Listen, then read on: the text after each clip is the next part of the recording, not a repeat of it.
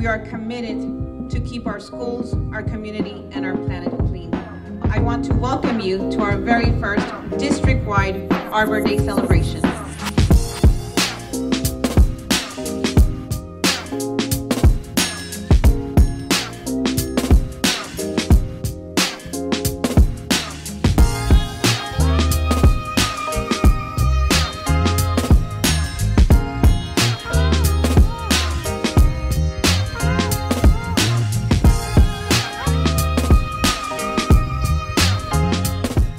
Today we're here at Russel Elementary here in Brownsville, celebrating Arbor Day.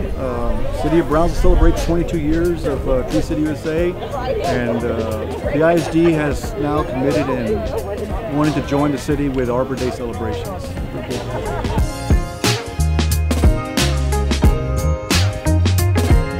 This is our first annual Arbor Day for Brownsville ISD district, and we are planting 20 trees in all of our schools, and I'm really excited to see the kids involved because they're very excited to be planting trees.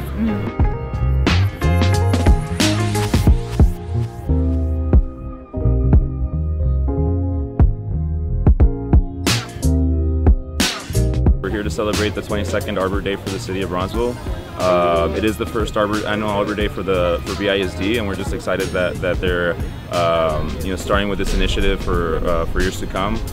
Just planting trees in their schools, and that way future generations can enjoy their shade and just basically the clean air and everything around them. So today we're also giving out about 120 trees to the school.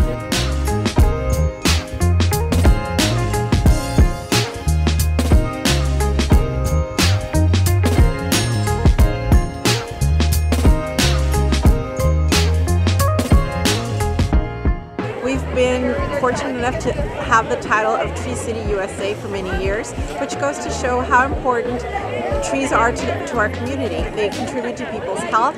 We know that it makes for a better quality of life.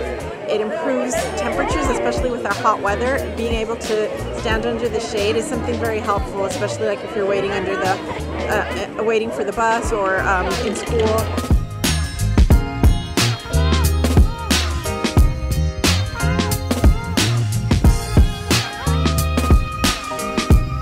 No, this tree will grow very large. Always got to keep in mind where you plant trees, making sure you don't have any overhead power lines, underground utilities, or what. Always keep in mind about the type of trees that you're planting and where you're planting them.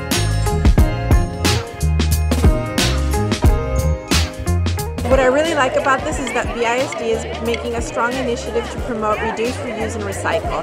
They're teaching kids at a very young age the importance of our environment and to protect it. With today's Arbor celebration and then their focus on recycling, this will only help our community, our environment. A lot of people notice that our city sometimes has a lot of litter and dumping, and so hopefully this will help eventually, generationally, make change so that people realize it's really important that we pick up after ourselves and that we do everything to protect our environment.